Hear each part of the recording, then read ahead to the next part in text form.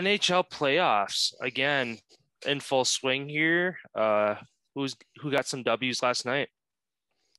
So last night, Carolina Hurricanes stay alive. Jordan Stahl, the captain, scoring another huge goal late in overtime, deflecting the puck on a shot by Aho.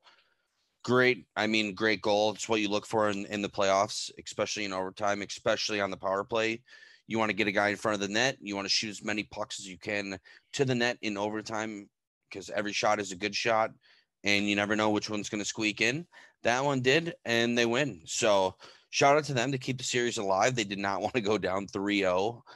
That's pretty much a death sentence when you're on the road, especially. So yeah, I feel like they've created some momentum. I feel like they stunned Tampa currently at the moment, and I could see this turning around and potentially going seven. Carolina's got the advantage right now. Also, big game last night. Boston takes down New York Islanders in Long Island. Brad the Rat Marchand scores, snipes from the far side. I don't know how Sorokin let that in. To be honest, I don't know how he didn't stop that puck. But like I said, playoffs, any shot's a great shot when you put it at the net because you never know if it's going to go in. And it did. And you're up 2-1 in the series. Nice little cushion for them in that game. And then going back to the day before, Vegas now on the ropes against Colorado, down 2-0, heading back into Vegas. I feel like this is a do or die game for Vegas. If they lose, I'm seeing a sweep. Um, they just can't seem to get anything sustained pressure against Colorado. They have little chunks and little bursts where they're going to have to score 2, 3, 4 goals in that little burst that they get. Otherwise, the Avalanche just bring it all game long with too much speed, where it's kind of they're exhaust the other team, and Vegas just got worn down. And hey, the puck goes in the net in overtime. They lost, so down 2-0. And then Winnipeg, Montreal, game one kicked off the other night. Montreal ended up winning I think it was 5-1 or 5-2. I don't exactly recall the score.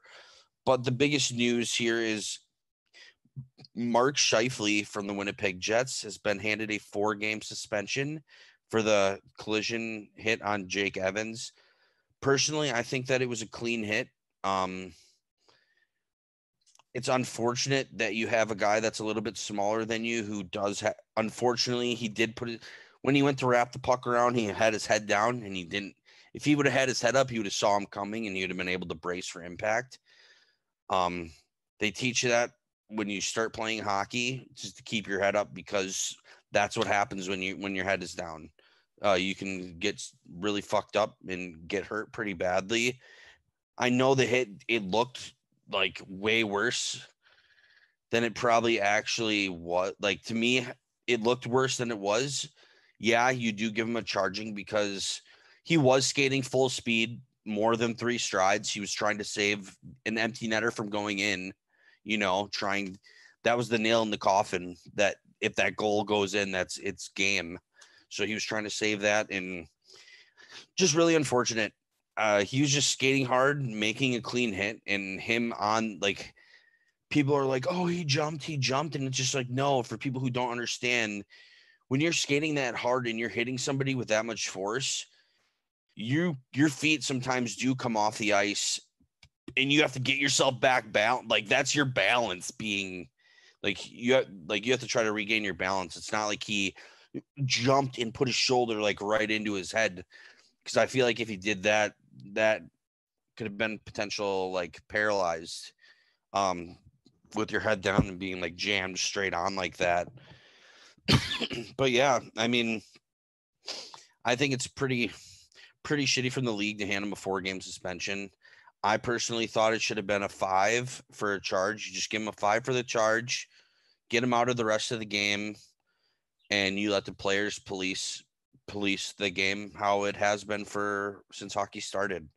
Um, Shea Weber, the captain, he was screaming at the refs saying, "Why are you kicking him out? Why are you kicking him out?" Because he wanted to fight him. Like that's what the captain does. That's what the people who do anything for your team. That's what they do. Is in moments of distress where somebody takes a shot or a run at a guy, somebody says, no, you're not doing that. And let's go. And that's just part of the game. I really wish he wouldn't have been handed 4 because I'd have loved to see him, him throw hands with Weber. Both of them guys are great fighters too. So that would have been bombs being thrown, over and over again. And that's respect. It's just respect in the game. So a little sad that they did give him a 4-gamer because now Montreal, they're hot right now. They've won 5 in a row. Or excuse me, 4 in a row. They've won 4 games in a row. And I was doing a little digging into Montreal because I was like, something seems a little weird here. So Montreal Canadiens have won 18 games straight in the playoffs when scoring 3 goals or more. And they've won the last 24 out of their 25 total when scoring 3 or more. Last game, they pumped in 5. They do have a hot goalie right now in Carey Price. He seems to be feeling it. And that's all you need to make a run and win a Stanley Cup is a hot goalie and a team coming together, chipping in more than 3 goals. And it seems like they have the perfect recipe for success. And we'll see how far that takes them.